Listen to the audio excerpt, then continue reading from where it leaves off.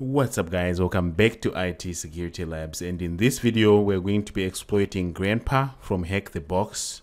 And this is an easy Windows machine, and this is part of me learning some skills so that I can attack the OSCP. Unfortunately, this machine, I couldn't find a way to properly manually exploit it. I ran into the same issues that I did in my previous video with the Grammar machine.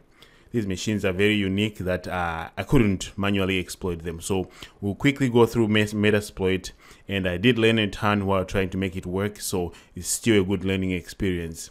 Without wasting time, let's go back to our Kali machine. And the first thing that I would like to start with is our nmap scan. And I already did my ping, and this is on 10.10.10.14, and we let it run. I already did it for us, and as you can see over here, these are the results. It says that we have port 80 open, which is great. That means we can view the web page, and then we get the target name, net BIOS, as you can see over here, and we have IIS version 6. That's always going to be interesting, so we can check that as well to make sure that we can enumerate fully. And just like the Grandma machine, this one also has a web dev type, and we can see that there are these options. So we can also always test our web dev to see if we can actually write and what kind of files we can write to it. But to start, let's just go ahead and clear the screen here, and let's use Searchsploit to find out if there's any vulnerabilities for IIS 6.0. So we just do a 6.0. Okay, there we go. Typo there. As you can see, we automatically find a bunch of exploits that we can throw at this machine, and the most interesting one is this buffer overflow that we can try to find more information about. So what I just do is I just copy that and go to Google and just try to find more information about that, because I like to read more about these exploits and find out what they are all about. And as you can see, we get a few here. I like the ones from Exploit DB because they're very they explain a lot, and as you can see, we can read more about this here. And it says it's a buffer overflow in the storage function, the web dev service, and IIS. And as you can see here, if you read more of this, you know that this is part of the government exploit that was leaked in 2017. It's actually very interesting. But now that we know that our machine is vulnerable and there is an exploit module for it, looking further, I found out that it's known as exploding can, if you do a little bit more research. And I really like what this person has done here on GitHub, and he actually has it right here hosted.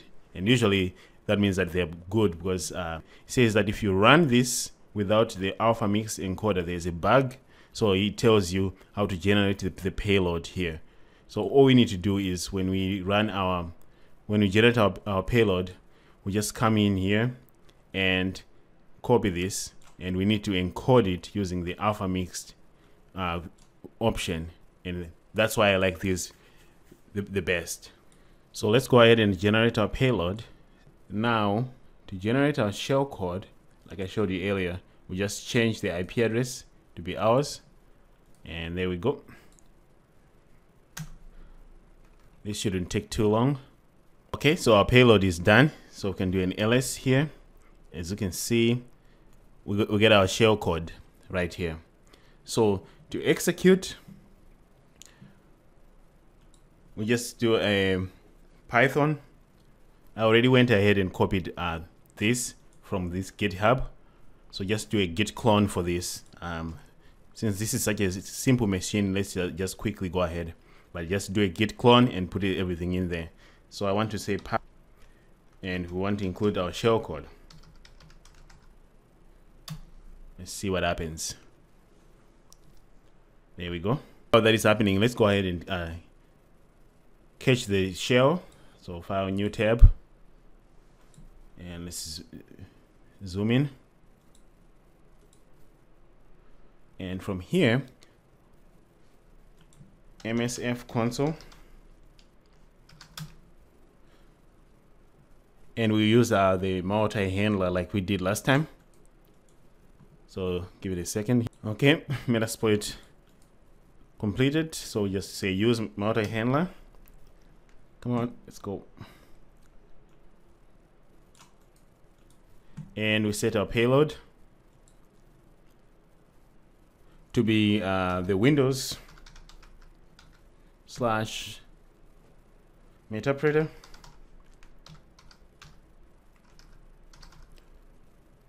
And we use the reverse _ TCP. This is the one that we used before. And set payload Windows Metapredator reverse TCP. As you can see, our payload is set up. Then we need to set our local host. And okay, I thought we did that. Set payload that. Let's do it one more time.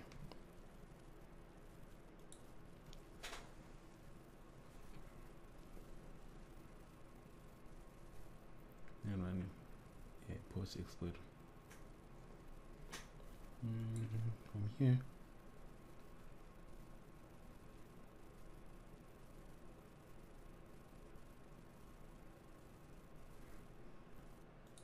Okay, we can say from here we can say get system, and as you can see, so this doesn't work. Obviously they want to make it super easy, right?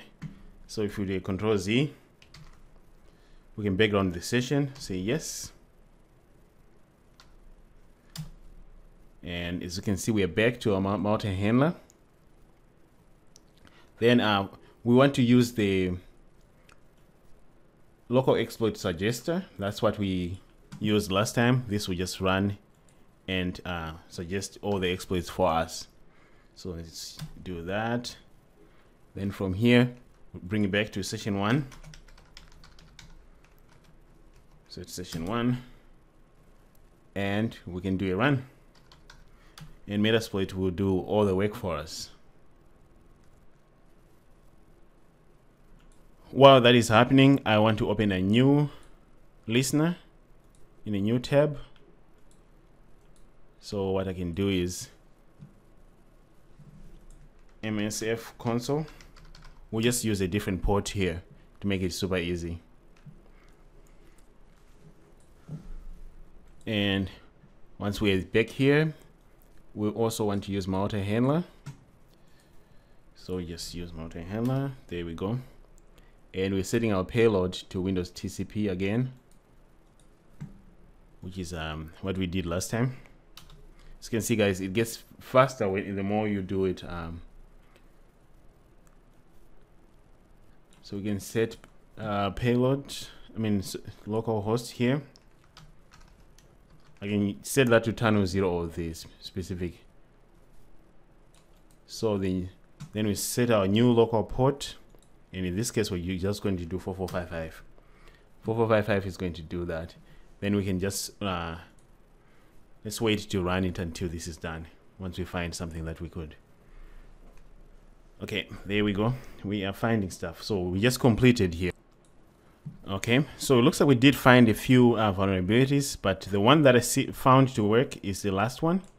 But before we run it, let's go ahead and listen over here.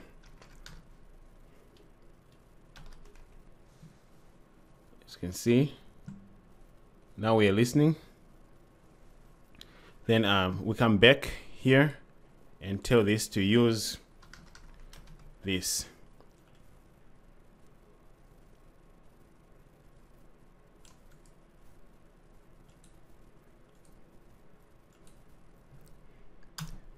Okay, now that we're using that, we can set our local host one more time.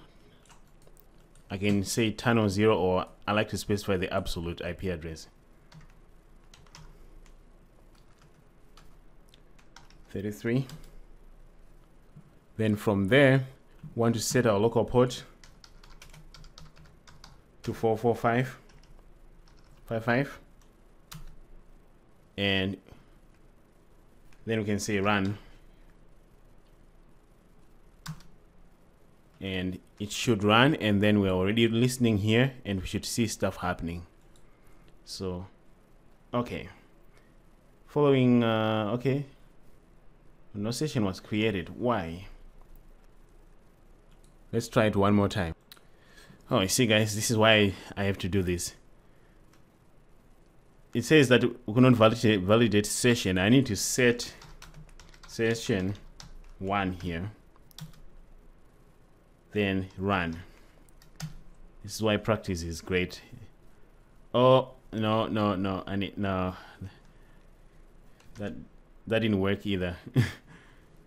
Okay, I need to do more show options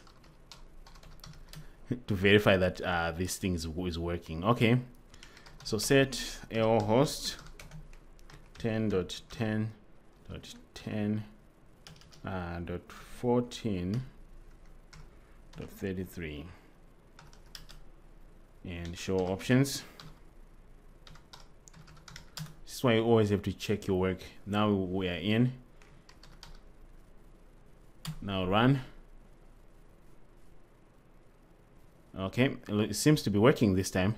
So let's go and check here. This should work in a little bit here.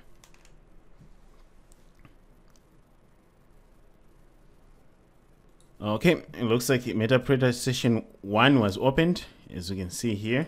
So let me do get UID NT system authority, then I can do a shell, and we're in, guys.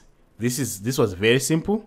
As you can see, this is a Metasploit machine, so I'm not going to waste your time going to the users and finding the user in the flags. They're very simple. Just navigate through Windows and find them. That was an easy one. Next time, guys, I promise we will be working more without Metasploit, but this machine was just too complicated. Without it, it just kept timing out on me and freezing, and I realized it's not worth my time. There'll be more machines that I will have more fun with and spend more time without Metasploit. But since we worked on grammar last time, this is Grandpa.